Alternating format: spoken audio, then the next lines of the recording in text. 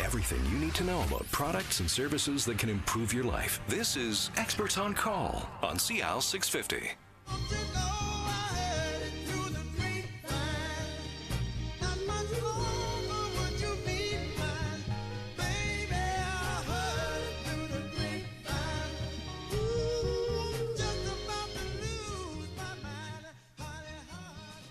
Well, thanks, Dwayne, our producer, for that great little lead-in, because we're just about to talk about a bylaw enforcement cycle and hearings, and about the fact that someone claims that they saw a dog in the complex. And so somebody makes a complaint to Strata Council, and lo and behold, they're complaining about the owner in Unit 201 who has a dog. We have a bylaw that prohibits cats and dogs. And so what does the Strata Council do? Well, the process for bylaw enforcement, Section 135 of the Act, I know I've already mentioned it tonight, but I just can't emphasize it enough that a strata corporation has to follow a process to enforce a bylaw. And it's actually, it can be a difficult process because strata says, well, I've seen the dog, they're in breach, send them a fine. And while that might appear to be very common sense or logical, unfortunately, it's not what the Act requires. But so it's a little dog. There's no noise, there's no problem. It's just a little dog. Well, do the bylaws permit little dogs? Because if they don't, then little dog or big dog, it's a violation of the bylaws. So process-wise, the strata they've received a complaint. Now, strata council members can be the complainers. So right.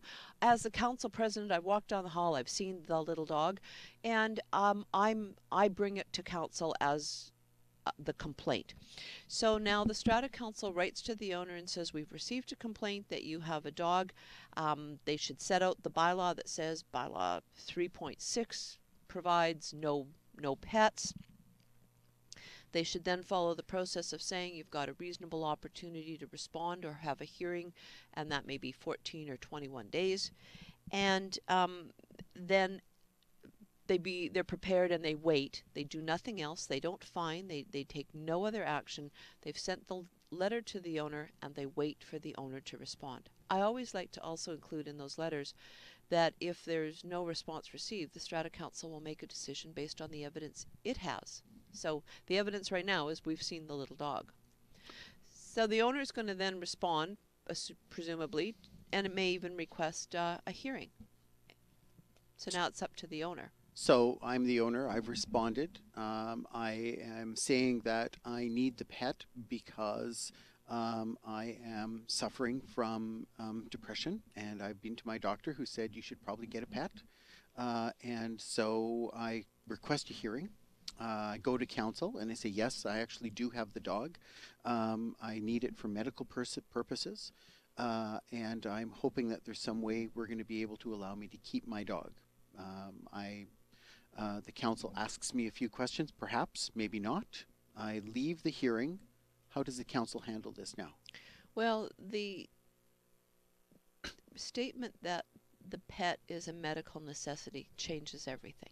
And so under the Human Rights Code applies to strata corporations, and the Human Rights Code prevents strata corporations from discriminating against owners. And I will tell you that the first response of a strata council will say, we're not discriminating, no one can have a dog. So that's right. Not discrimination. But the Human Rights Code views it a little differently. And their view is that if your decision impacts a person with a disability differently than it would others, then that is discrimination. So if I need my dog, and let's talk something a little simpler maybe. I'm visually impaired and I need my dog. No strata would imagine ordering that dog to be removed. Right. So that to do so would impact that individual differently than others. And so that's a good example for a human rights issue.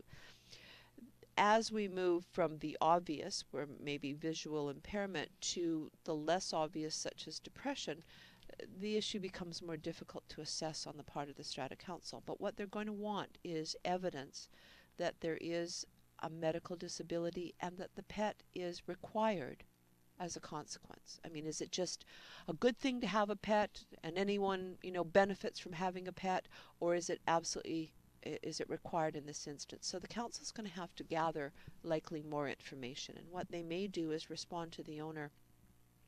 Depending on what information the owner brought in, they may respond to the owner requesting evidence from the doctor and some medical reports connecting. There has to be a connection between the medical disability and what's being sought. If there is a connection, the strata must accommodate. So I think owners lose sight of this, though, and when I say owners, I'm saying owners, tenants, occupants within a building. I think they lose sight of the fact that when they're asking for an exemption from a bylaw for a reason, so not just pets, hardship, for example, they have hardship and cannot pay their mortgage, and they're asking for an exemption from a rental bylaw.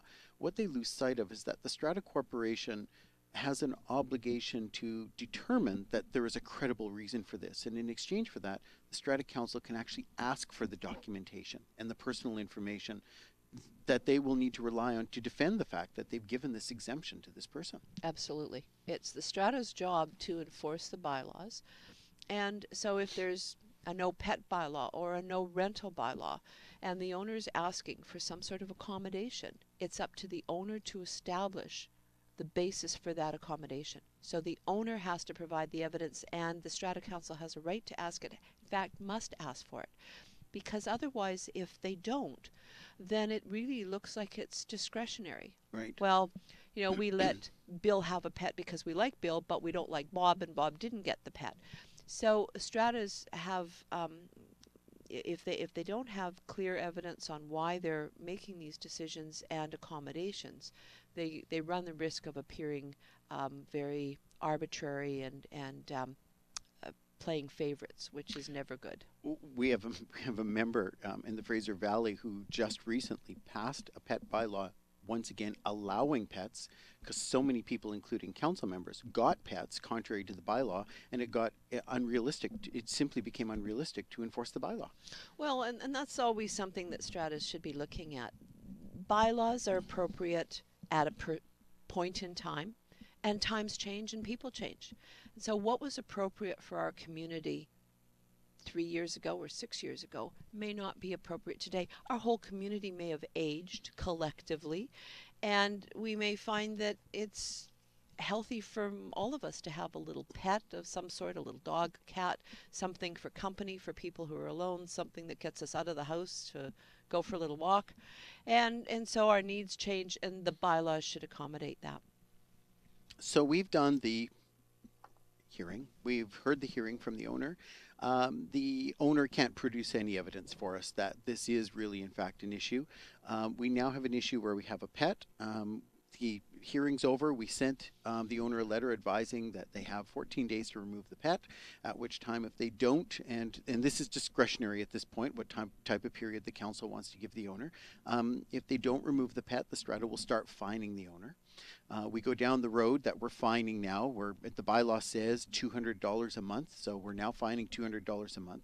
The fines are racking up. The owner's not getting rid of the pet. We've got complaints from other owners. What's our next step? Well, today, the next step would be a court application for an order to remove the pet. And that's what jurisdiction? British Columbia Supreme Court. So it's a costly application. It can be. Yeah. It can be. A couple of things have to happen as well. Before the Strata Corporation makes that application, they need to get a 3/4 vote of the owners to proceed to court.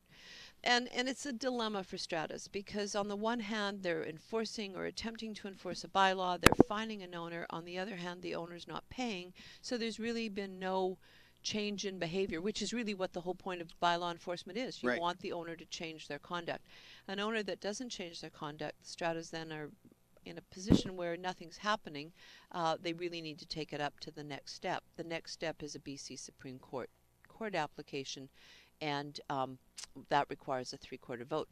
The difficulty, of course, if the strata doesn't put it to the owners for a vote, or if the owners don't vote in favor of proceeding to court, is you've effectively gutted your pet bylaw. Right. Yeah, you've disarmed your strata council. They can't do anything else about it. Exactly. The next owner that brings in a pet, you're not going to be able to enforce it against them, and word spreads very quickly that there's nothing the strata is going to be able to do. Which is a change that we're going to see with the Civil Resolution Tribunal, because that is one of the one of the decisions the tribunal will be able to issue will be orders for compliance with bylaws, and that's going to be significant because the costs are quite small in comparison overall. So, you know, strata corporations may still use legal services and professional services and consulting on how to deal with the enforcement, but the time period and the costs will be significantly different. So, and it may not require a 3/4 vote of the strata corporation, depending on how the amendments occur to the legislation. Like small claims, it may allow stratas with a bylaw to go to the tribunal without the need for a 3/4 vote. And I think that that actually is going to make a huge difference in the operation of strata corporations, because I know that there are many owners today that take the view there's nothing they can do about it, that the bylaws are breached and conduct is such that other people are complaining and find it offensive, and yet the owner responsible says, well, they're certainly not going to spend the money to take me to court, so let them fine me. We also have a limitation period change which permits or establishes a limitation period of 2 years. If strata hasn't taken action in 2 years, the limitation period prevents collection. So a lot of owners are aware of this and just say, go ahead, fine me, because I know that you're not going to go to court, and at the end of 2 years these fines will disappear. Well, we'll be looking forward to the implementation of the tribunal this year to see how it's going to help strata corporations with enforcement. You're listening to Tony Gioventu on 650 Sea Isle, and Adrian Murray, a lawyer with Hammerberg & Partners, is with us in the studio, and we'll be back in a few moments. This is Experts on Call on Sea Isle 650.